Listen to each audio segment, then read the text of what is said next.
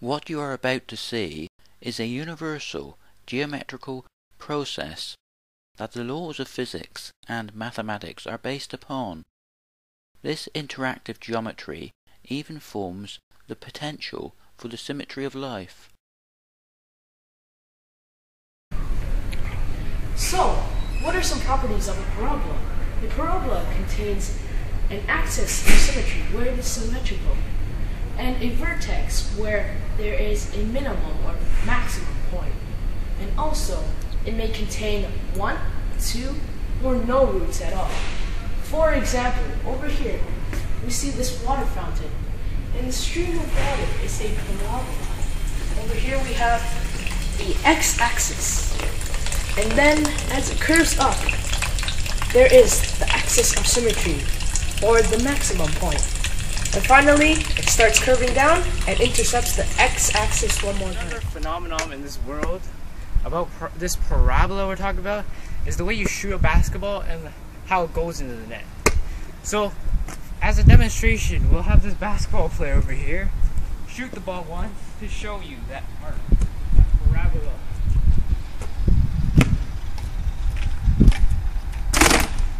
As you can see, the way the ball went into the net was like a curve. So just like how we were talking about how a parabola is a curve. And you could draw an axis of symmetry through in between. So because the parabola is symmetrical and the way the ball went in was also symmetrical. So, and there's a maximum value where before the ball drops back down into the net for a good shot. Hello there. Found another phenomenon for you guys that represents a parabola. And this parabola is the way you throw a baseball. So if I threw it, it'd go up into an arc, just like how we talked about with the basketball. And I'll demonstrate for you. Did you guys see that? That went up, there was a maximum value that went up, and it goes back down, just like a parabola, like this arc shape. Kepler believed that the underlying structure of the universe was built from perfect geometrical forms. But when he observed the motion of the planets, he found that they moved in elliptical orbits, with speeds that vary relative to the distance from the Sun. The closer the planet is to the Sun, the faster it moves, as we can see in the top part of this diagram. In a new theory, this is because of time dilation formed by the Sun. If the planet's orbits were circular, there would be no variation in speed, and we would have perfect symmetry in movement, space, and time, as can be seen in the lower part of this diagram. This is because the time dilation formed by the Sun is spherical. Therefore, a planet in circular orbit will not encounter a gravitational difference that is formed by time dilation. Objects just freefall towards the greatest energy because it has the greatest time dilation, or the slowest rate that time flows. Therefore, gravity is a secondary force to the electromagnetic force, because time is being formed photon by photon. I believe this can be seen in the mathematics, with both the gravitational force and the electromagnetic force having the inverse square law. We have the inverse square law because the surface area of the light sphere increases with the square of the radius. Thus, the strength of the gravitational field is inversely proportional to the square of the distance from the source. There is no mysterious action at a distance. The gravitational field will work at the speed of light because it is an integral part of one universal process with the electromagnetic force. Where some theories see disunity, disharmony, and chaos, this theory sees oneness, unity, and harmonics that can only be formed by one universal process of spherical symmetry forming and breaking. This organization is formed by the quantum wave particle function or probability function having spherical symmetry. Nothing has greater organization or lower entropy than a sphere.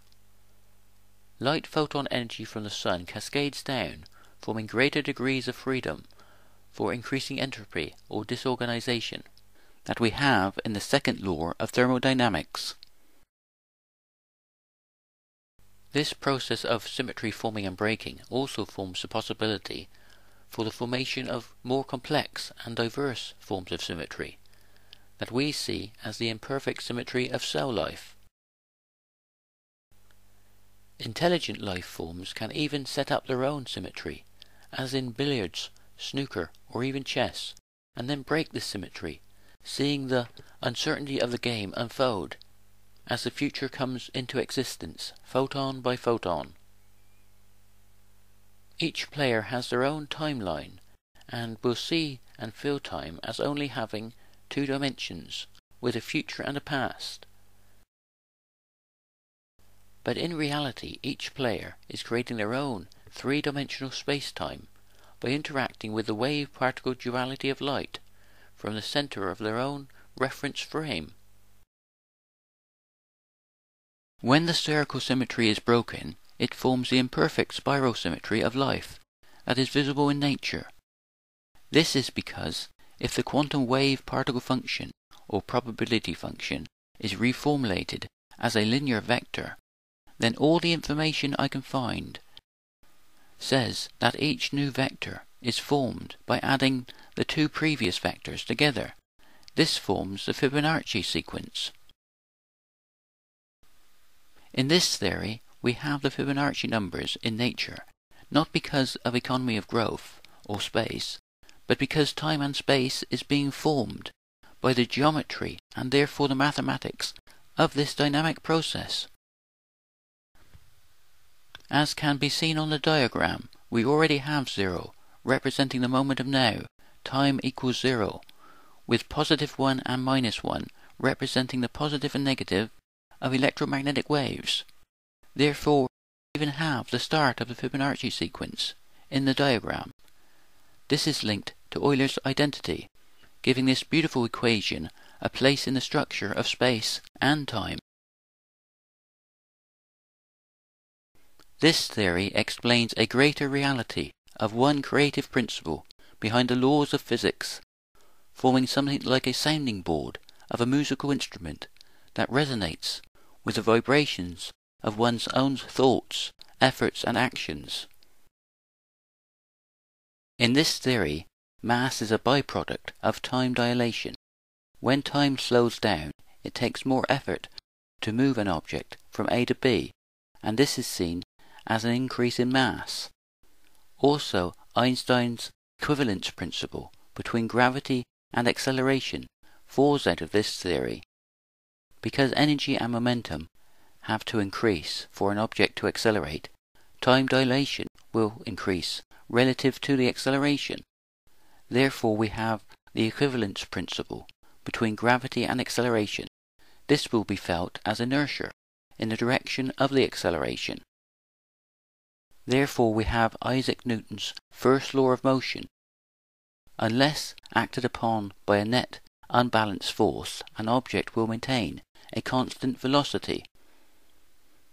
This theory takes the dynamic interactive process of the general theory of relativity and extends it to our everyday life, explaining a universe that is continuously coming into existence relative to the energy and momentum of our own actions. Every individual is a part of this interactive process that forms the uncertainty and probability that is needed for the great game of life. But above all, this theory gives us an objective understanding of time as a process of continuous creation. Even a rose blooming will create its own arrow of time within its own reference frame. This fits in with the reality of our everyday life, with a past and potential future that we can interact with from the center of our own reference frame, turning the possible into the actual. This can be in the form of art and poetry. Therefore, even a dancer on the dance floor will interact with this process, forming their own future space-time, relative to their energy and momentum of their own actions. For in this theory, creation is truly in the hand and eye of the beholder, with an objective reality in the form of a dynamic interactive process that forms an infinity of possibilities. I have tried to make this theory as simple as possible in the belief that everyone should be able to understand it. In my other videos I explain this theory in much greater detail. As an artist, I am outside the scientific community, so any help you can give in promoting this theory will be gratefully welcome. Thanks for watching. Please share and subscribe. It will help the promotion of this theory.